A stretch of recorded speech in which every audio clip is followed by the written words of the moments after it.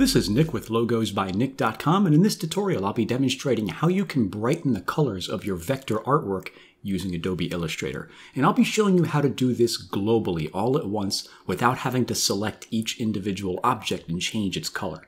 As you can see here on my screen, I have a little before and after here. We start out with something over here on the left, and after we apply this effect, we make these colors more vibrant and bright over here on the right, as you can see.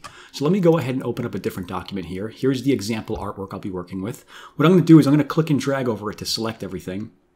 And then I'm going to come up here to where it says Edit. And I'm looking for Edit Colors, and I'm going to go to Recolor Artwork.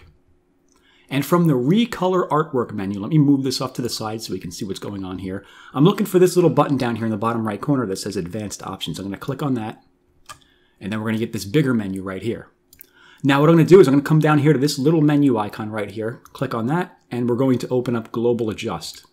And with the Global Adjust options, we have all of these different settings that we can change of our vector artwork, like the saturation, the brightness, the temperature, so on and so forth. And this applies it to the artwork globally so that you don't have to do this to each individual vector object, which is pretty cool. This is a unique feature to Illustrator. So then what I'm going to do is I'm going to change the brightness here. Let me increase that a little bit. And if you notice, those darker areas are becoming more colorful. So I'm going to increase that about that much. Maybe I'll increase the saturation a little bit. And if you want to see a before and after, you could just toggle off the Recolor Art right here button. Let me just toggle that off and see the difference there. Maybe I'll make that a little brighter, or maybe not. And once you're done changing the brightness, you may notice that you have some colors, some individual colors in here that you're not happy with. Like for example, this color in here, I'd like this to be a little more white, so I'd like to change just that individual color. You can do that up here in this list of colors. And this color right here looks like it matches up with this one. So I'm going to double click this.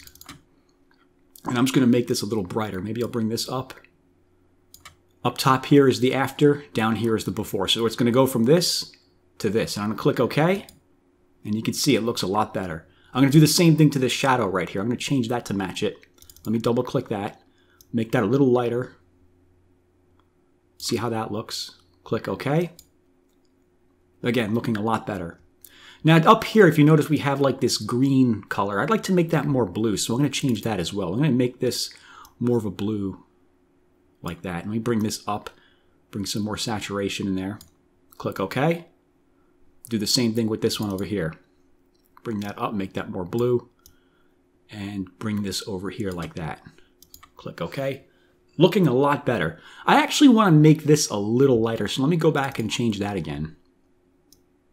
Make that a little lighter. Okay. Now what you can do is you can toggle the Recolor Art box off and on to see the difference there. And if you notice, the difference is night and day. This looks a lot better, a lot more vibrant, a lot more lively than this right here. So let me put that back on. Let me click OK. And there you go. You have brightened the colors of all of your vector objects here globally without having to do it individually. So that's how you can go about brightening the colors of your image using Adobe Illustrator. Now I should mention this effect only works with vector objects. If you're trying to apply this to like a raster image, like a photograph or a JPEG or something like that, it's not going to work. You'll have to use a different method. If you want to change the colors of your vector artwork though, that's how you can go about doing it. If you have any questions, leave a comment below. And as always, thanks for watching.